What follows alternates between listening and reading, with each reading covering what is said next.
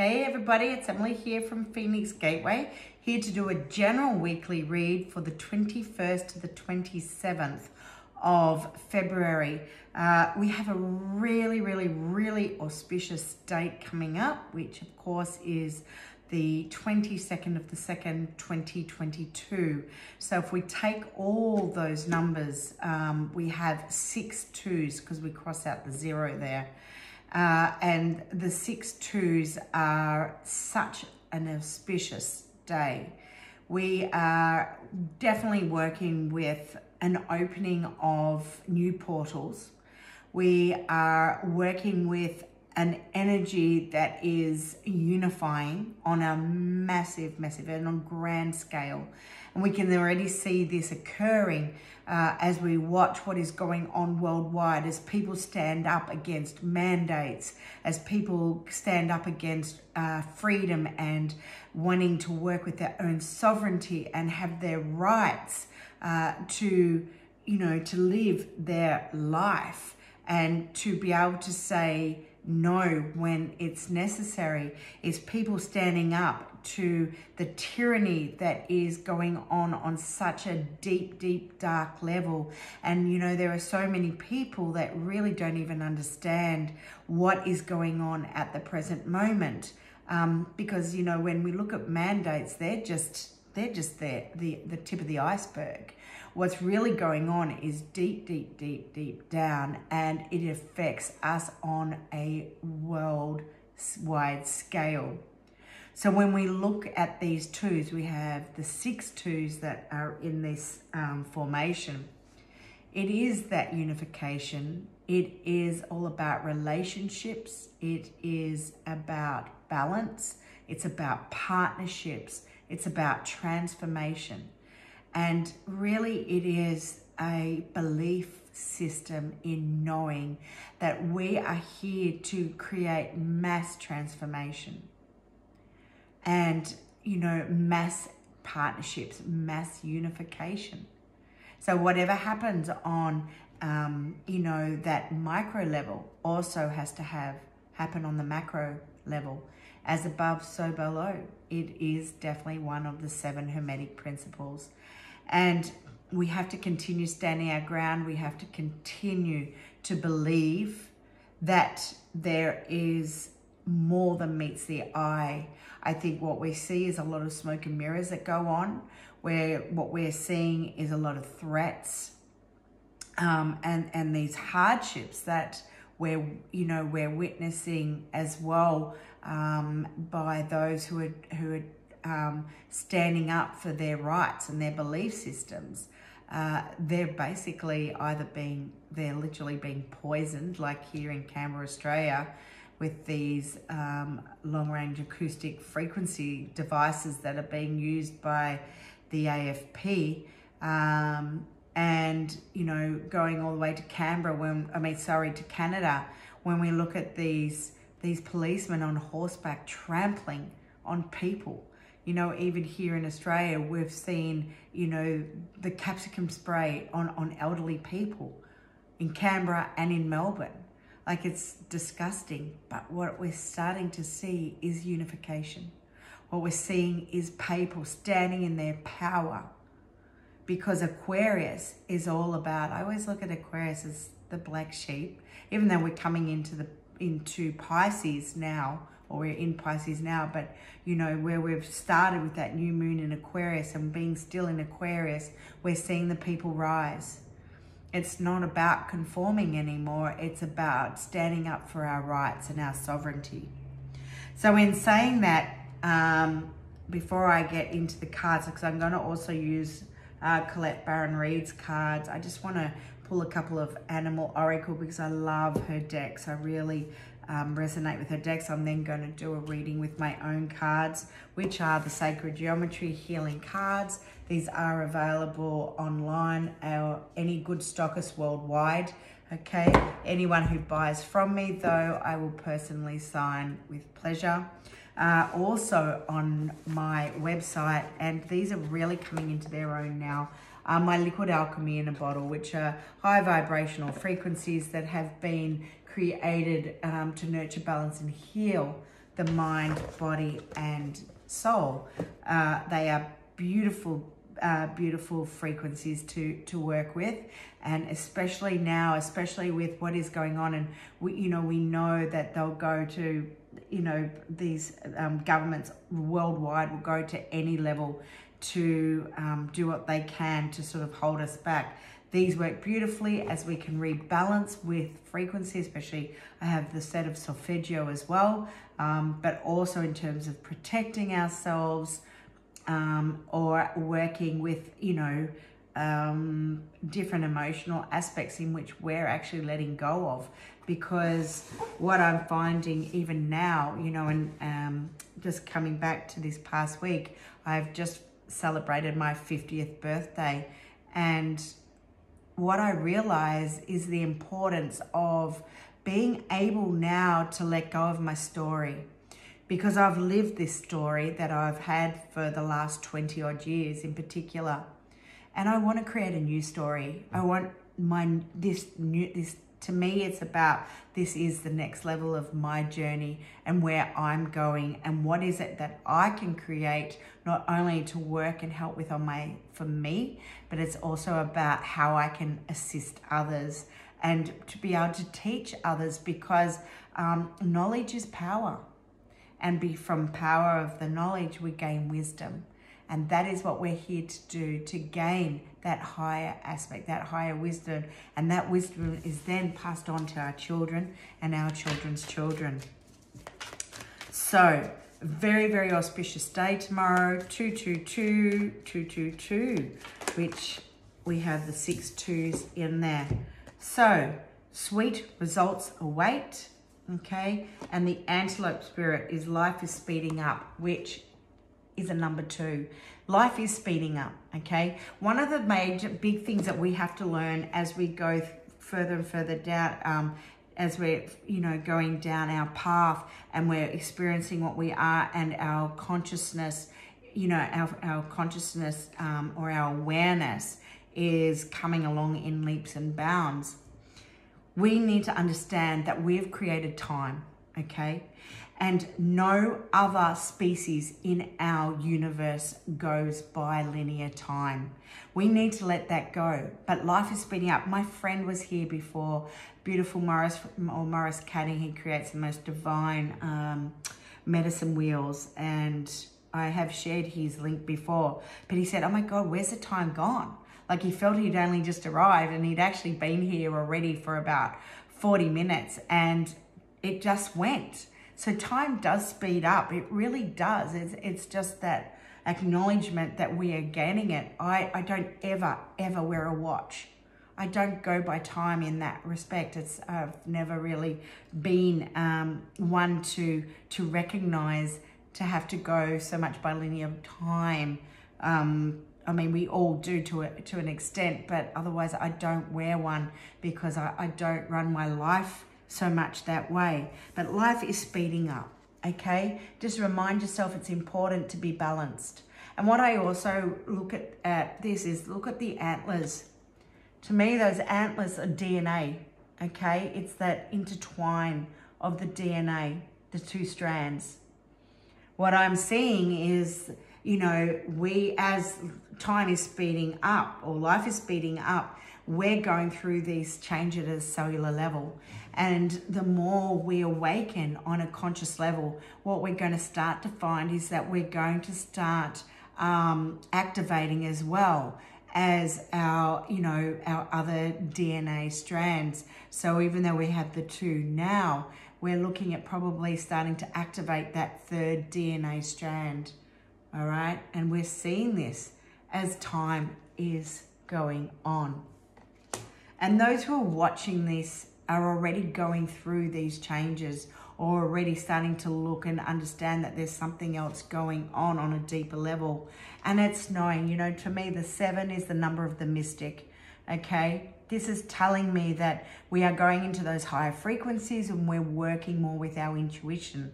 But B works its magic. It's very much a balanced aspect as we look at its hive, and it's all about that balance and that workmanship.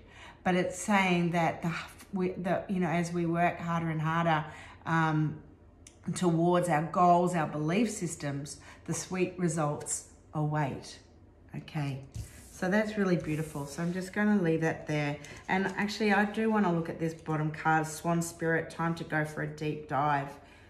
Know at this point in time, anything that you are holding on to that no longer serves you, now is the time to let it go. It's now time to release it. You know, we no longer need to hold on to certain emotions. We don't need to hang on to sort of certain stories. And I've done so much work myself around this at the moment. And what I've realized is my story has been my story, in particular for the last 20 years. So for me, even though, like I've moved on and I've gained and I've it's helped meld me to who I am today, I still hold on to aspects of that story, which is making me hold on to other aspects of my life that have really just hold me back that little bit, and that part that holds me back is the fear that is associated with that storyline. Okay, so it's really understanding that it's okay to let it go now. It's okay to go, I'm ready to contemplate. I'm ready to go into that, next phase of development and who I am and where I want to be. So I'm just going to move them out of the way. Let's pull some cards here. Okay. 2, 2, 2, 2, 2. All right. Going on from what I was saying with this swan, this deep diving, the 174, okay? The 174 is my body is safe and loved. The 174 is of the lower frequencies of solfeggio. But what is so imperative with this particular frequency is knowing that it's okay to let go of aspects of our life that are no longer serving us, the aspects that we have worked with, we have dealt with, that, as we hold on to it consciously, subconsciously, unknowingly, that it is holding us back. It's because it becomes a fear, it becomes security, it is an understanding, well, this is how my life is. It seems to run okay if I keep myself in this cycle. The actual fact is it's not, and it's okay to let that go. All right, it's okay to acknowledge. It's okay to use a ho'oponopono. It's sorry, please forgive me, thank you, I love you. And this is about being able to know it. You can release anything that is from your past that is karmic, and is knowing that you are safe and loved as you go through this experience. We are really feeling tired for what we're going through at present. It feels like an uphill battle for so many people. It's mentally draining, it's physically draining. It is okay. Last night I got home, what did I do? Or before I went to bed, I had an amazing bath in bicarb and Epsom salts. I also I just put some oils in there as well.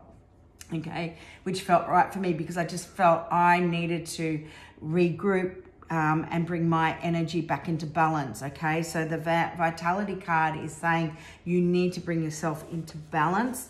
You need to be looking after yourself. If you're tired, have a sleep, have a nana nap.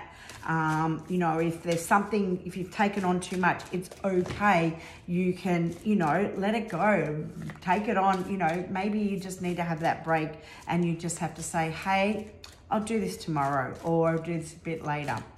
All right, the garnet crystal is this particular shape.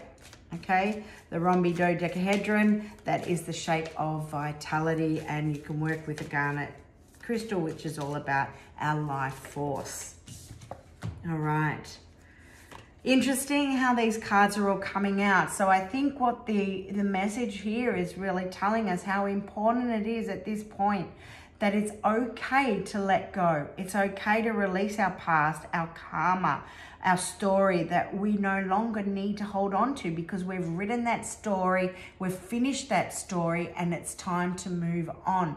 So this is telling us we can reflect on our past We can have immense gratitude for all that we have been through, the good, the bad, the ugly, the sad, the elations, whatever it might be, okay? But it's all right to reflect upon it and then be grateful and let go of what no longer we need to hold on to, because what we are doing is we're going into those higher frequencies, those higher dimensional energies, all right? And it's the Sri Yantra. We're working with expansion of self, expansion mentally, spiritually, okay? And we're connecting into higher wisdom. So, so important. And that card's a 7, so it goes back to the bee spirit. It's about that, what we are bringing through on those higher levels. Okay, let's get a couple more cards. Please and thank you.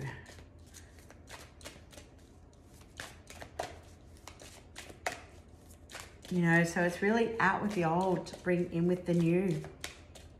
And it's okay to let go, because sweet results await. Okay, it's not going to turn. And you know what? You may not know right yet now what the outcome's going to be. But you have to believe, you have to trust, you have to have faith, you have to manifest. Okay, you truly have to, what you think, what you feel, what you taste, what you see, bring that through. That is what we're here to manifest. We're here to manifest our dreams, our desires, our belief systems. But know that as we are going into these higher frequencies, what we actually think, our thoughts will manifest, okay? And be careful, because these thoughts are powerful.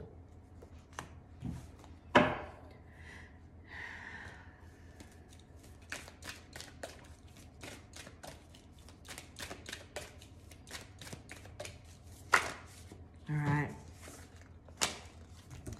Perfect. To finish it off, unlimited potential. This is our DNA. This is saying, and it has been a really, really clear message here.